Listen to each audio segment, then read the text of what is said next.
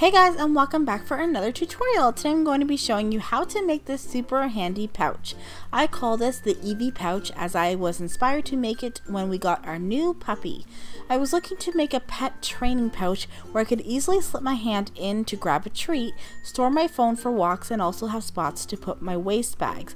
I also love the idea of having it as a fanny pack, but also wanted the option of a crossbody bag, so we'll learn how to do both versions, but I did do both versions in this pouch to make it extra versatile. I also wanted to close it at the top to stop the contents from spilling out, but also to be able to open it all the way so I can put my hand in and out very easily. The D-rings will also act as a place to put a snap carabiner so I can attach keys, water bowls, and other things of that nature. This pouch doesn't only act as a puppy training pouch, it's great for hiking, to put some snacks, a water bottle, and your other essentials. Of course, with this tutorial there will be free measurements over at the blog post, which will be linked below, as well as the information icon, as well as links to products and tools I use in this video, and the option to purchase the full photograph tutorial at the blog post. And if you're not already, I would love it if you subscribe, hit that notification bell to be alerted of new and future tutorials, and of course smash the like button, as the kids like to say. Okay, so let's get into the tutorial. So I will be using a waterproof canvas for the main body of the bag. I will be using cotton for the top of the bag where the drawstring portion is. If you have a lighter weight waterproof material, that would be ideal, but I can't really do that with the waterproof canvas as it is sort of thicker. So over at the blog post I will have, of course, all the measurements and itemized list of everything you need, just because there is a lot of pieces for this pouch, but don't worry, it's not very confusing. Most of the pieces are exactly the same. I'll be using some silky cord and a little plastic cincher piece that will be for the drawstring. I'm going to be using 1-inch swivel clasps. I got these from something that was cut up, and then we have some matching D-rings. So they're plastic, but of course you can use metal hardware if you like to make it even more rugged. I will be using some nylon webbing, or you can use any strapping of your choice that is 1 inch thick. I have it in a few colors, but I did end up only using the black with this bag. I'm also going to be using a size 3 zipper, and we're going to start working on the zipper slip pocket portion. So we're going to kind of make this all in one. So this is going to be the front of the slip pocket, as well as have a little zipper pouch inside the layers. So I do have this long piece here. I'm going to cut it about 5 inches and 1/4 up the one side, and I'm going to cut that with a pair of scissors. And this is just where I'm going to be installing my zipper. So I'm going to slice that in half, and we're just going to install that zipper right basically in that cut. So I'm going to take my zipper with the zipper pull up, and then I'll take one side of this piece, put it with the right sides facing down on top of it, lining up the edge of the fabric with the edge of the zipper, and we're going to sew right down there. I am going to switch over to a zipper foot to do this portion. If you're new to zipper feet, I will have a tutorial in the top right hand corner of this video, so you can learn all about zipper feet and why I love them. And we're going to go ahead and just sew right down this side here. Once I'm done that, I'm going to actually fold the fabric over, and we're going to do a top stitch right along the edge of the fabric. So normally I work in a 2.5 stitch lengths for the majority of my projects, but when I move over to doing a top stitching like I'm doing right now, I will bump my machine up to a 3 stitch length. That's just my personal preference, so if you want to do that, I just think that the little bit of a longer stitch length looks nicer when you do your top stitching. So I'm just going to sew right down that edge about 1 millimeter away from the fold. And now I'm just going to take the last piece of that long piece that we cut in half, place that with the right sides on top of the zipper pull, and then sew down that edge. And again, we're going to fold over the fabric, and we will do that top stitching again. So I forgot to mention the finished measurements for this bag will be 7 inches tall, 5 inches wide, and then 3 inches deep. Okay, so now I'm just going to do that top stitching like I did before. and then this piece will be pretty much done. All we're going to do is fold it in half, and so the zipper should be offset. It shouldn't be in the center, so that when we do fold it in half, then you will see that the zipper is about a 1/2 inch from the top.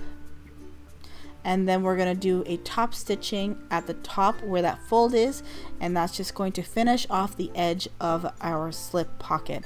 And again, I'm going to do a 3 stitch length on that top stitching, and then I'm just going to go all the way around the whole pouch just to keep it nice and, you know, folded nicely in place so I don't have anything shifting when we go to assemble the bag.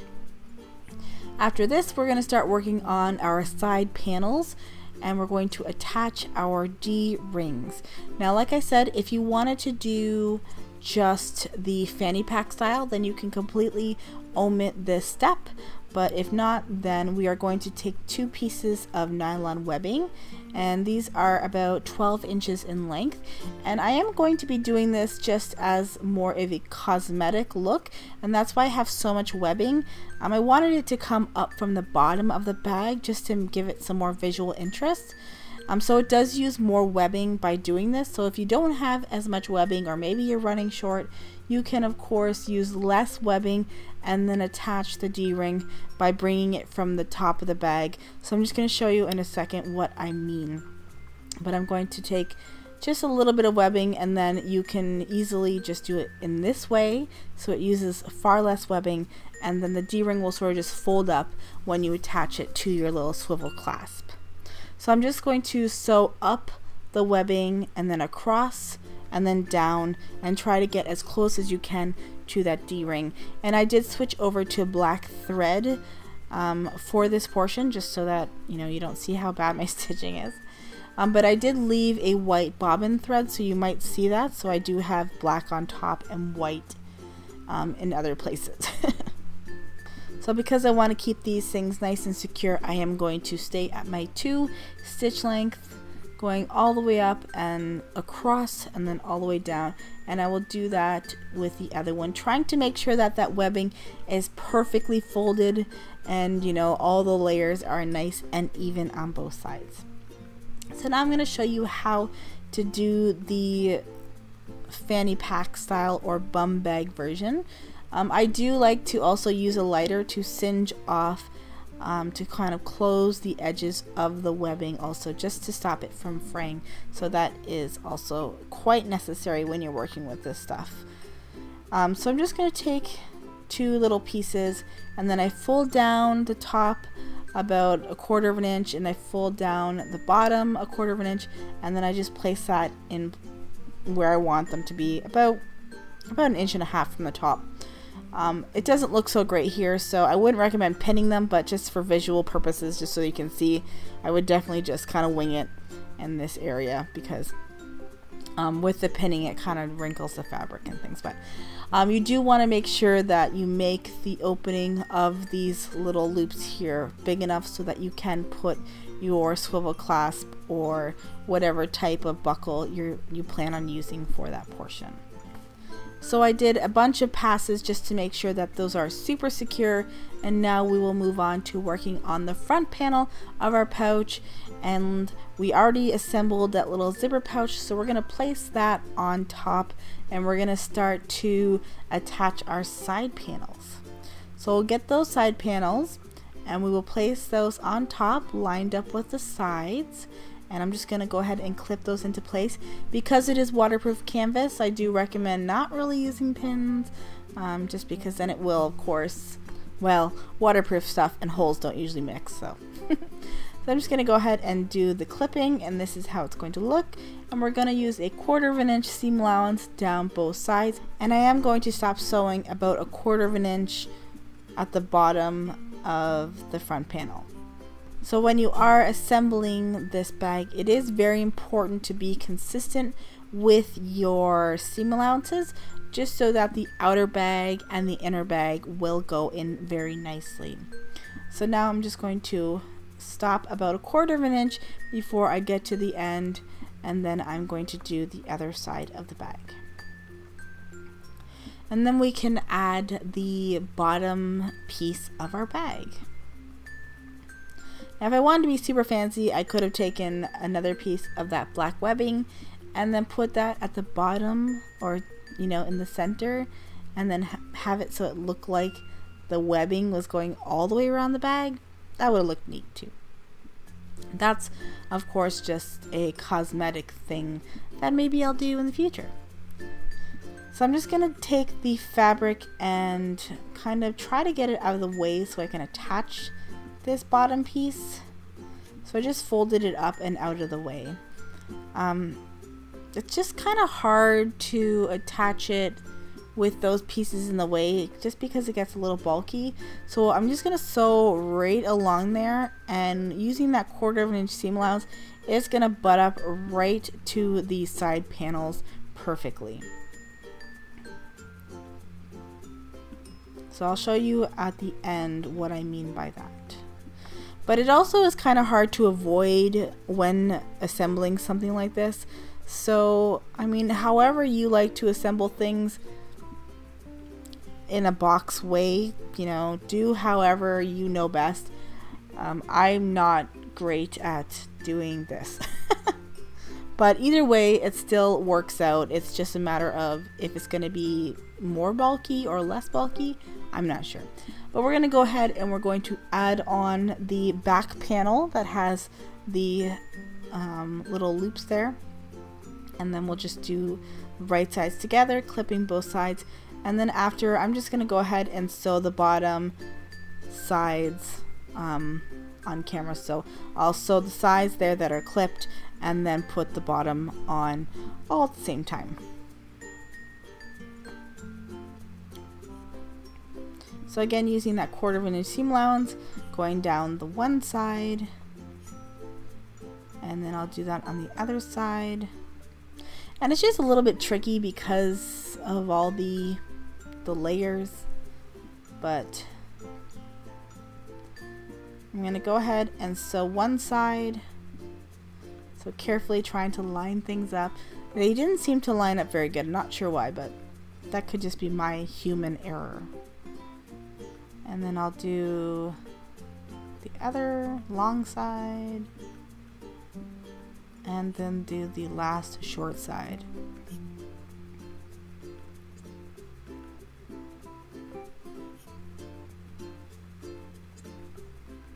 Either way, it still worked out perfectly and the bag turned out beautifully. So I'm super happy with the way it went up. So now I'm just going to work on the lining of the bag, and I'm going to do that in the exact same way. So we're just going to go a little bit quicker through this portion because it is pretty much exactly the same constructing the bag. There's no, you know, special pouches or any strapping or anything. So it's just making a rectangle insert. But with this one, I am actually going to, you know, use the same marking on my sewing machine. So I do like to line it up with the edge of my presser foot, but then I just move my needle over a few clicks, and I'm just going to make the lining a slightly smaller. So not too much, not like a 1/4 inch, but just slightly smaller, just because if you put something inside something that is exactly the same size, then it's not going to fit because they're exactly the same size. So if you just make it slightly smaller, then things will fit in a lot nicer. And I was actually pretty surprised at how well it fits. So just like a millimeter smaller basically. And the only thing different with this is I will be leaving a 2-inch gap at the bottom of the bag, and I'm going to use that later for turning. So this is how they should be looking. We have the lining and then the outer bag, and I'm just going to go ahead and clip the corners here, and I'll turn the outer bag right side out so you can get a look as to how it should look. So by clipping those corners though, then you can make it have more of, you know, sharp corners when you go to turn it right side out. But I really love the way that this turned out so far. It really looks good. All my pocket is straight. Like, I'm actually quite impressed. And then my phone slips right in there so nicely. So now we will work on doing the top of the bag where I'm going to put the drawstring. So if you don't want to do the drawstring portion, you just want to have it as an open bag, you can totally do that and then omit this also. But I am using a cotton fabric that I folded in half. If I had a lighter weight waterproof fabric, then I would definitely use that. But I didn't have that, and the waterproof canvas is a little too thick. So I'm just going to take that, make it into a loop, and I'm going to press my seams open. This is just going to help when we do our little casing for the drawstring. I'm going to fold down one edge at 1/4 of an inch, and then I'll fold it down again at a 1/2 inch, and that's going to create the little casing for our drawstring. I do use a silky cord for my drawstrings. I got that over at Michael's in the kids crafting aisle where, you know, they have the pony beads and things like that. I absolutely love this cord, so I always grab that when I'm doing things like that because it's so silky that it just kind of glides, and you know, the drawstring is really nice. I like it. So I am going to do a seam all the way around. We're going to do that at the edge of that fold so we can make it a nice size casing for our drawstring, so we can be able to stick a safety pin or whatever you like to use to feed your drawstrings in with. And we're not going to leave any holes, we're just going to do it all the way around. So now we have the 3 pieces all done, and we can start to assemble the bag. So we will have the outer portion right side out, and the lining is going to still be inside out. We're going to put the outer into the lining like this. We're going to line up the corners of the bag and make it so hopefully it all kind of works together. This is how it should look though. And then we can place the little drawstring piece in between the layers. So I'm going to flip that inside out, and I want the right side of the fabric to touch the right side of the outer fabric. I'm going to take the seam and I'm going to put that at the back of the pouch. I think it just would be better because then, you know, the seam is at the back, but in the end it doesn't really matter, so you can put it anywhere you want. And I'm just going to slip that in between the layers, and I will just pin or clip all the way around and make sure that everything is nice and even, and hopefully the little drawstring portion will fit perfectly. If it doesn't, you know, what are you gonna do? I think it puckered just the slightest amount at one point, but you know, you can't be perfect. So once you have it all clipped, then we're going to sew all the way around the edge of the bag, and we're going to do that with a 1/4 of an inch seam allowance, and we're not going to leave any holes because, like I said, you will be using that hole at the bottom of the lining for turning. So with the waterproof canvas though, because it is a little thick, it does take a little bit to get through the machine. I am using a thicker needle. I'm going to be using a leather needle, so if you have a good, strong, sturdy, sharp needle, you should be fine. I don't have any fancy sewing machine or anything. This is just a beginner brother machine. But with those heavy-duty needles, they really do get through this type of fabric with absolutely no problem. Okay, so now we're going to somehow squeeze this through the tiny hole that I left. At this point I was kind of worried. I was like, is this actually going to fit through this hole? Because it's kind of small. But I was pleasantly surprised when it did. You know, it took a little bit of convincing, but I was able to pull it through without tearing any of my stitches. So that's pretty exciting. I am going to take that lining, and then I'll just fold in those raw edges of that hole, and I'll clip that, and I'll do a quick top stitch just to close up that hole. And if you want to use a matching thread or do an invisible stitch by hand, you can totally do that too. So now I'm just going to take the lining, put it inside the bag, try to poke out the corners, and we're going to try to push the lining down as best as we can because we want to make the edge of the bag as crisp as possible because we're going to do a top stitch all along the edge of the waterproof canvas. So not on the little drawstring portion. So I'm going to sew that sort of on the inside like this. I find that the easiest way. And again, I'm going to do a 3 stitch length. This will also add just, you know, make it look a little bit more pretty, and then make it so that the lining stays nice and put on the inside of the bag. So now I'm just going to go ahead and cut these stitches right here, and that's going to make a little opening for my drawstring. Make sure that you don't cut the stitches for the seam around the drawstring portion, so you're just cutting the little side seam stitches right there. And then we're just going to take the cord and feed it through with a, what's it called? Safety pin. It's getting late. So once I fed that through, I just used my lighter and I singed off the edges just to make sure that it doesn't fray, and then I can stick those ends into the little plastic cinchers. If you can't find any of those cinchers, I would definitely recommend going over to the Dollar Tree and just buy something that has one on it.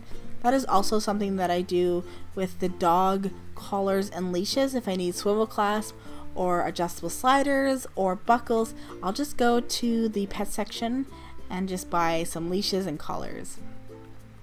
So this is how it is looking so far. So now all you need to do is get your favorite strap, your crossbody strap or your fanny pack strap, and then just attach it to your bag. I am going to be creating my own.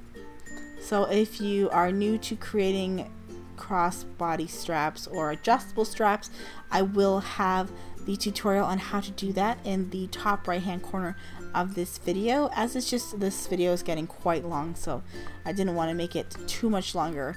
So yeah, I'm just gonna attach that right here. Absolutely love this bag, super excited to use it and train my puppy. And if you haven't already seen the pictures of my new puppy, definitely follow over at Facebook and Instagram. All those links will be down in the description box below. She's super cute. She is a chocolate Labrador. I said Labrador. A chocolate Labrador retriever. We did definitely feel a missing spot in our hearts when our previous Labrador passed away right before Christmas, so we were very eager to bring another one into our family. So thank you so much for watching, and I will see you guys in my next tutorial. Bye guys.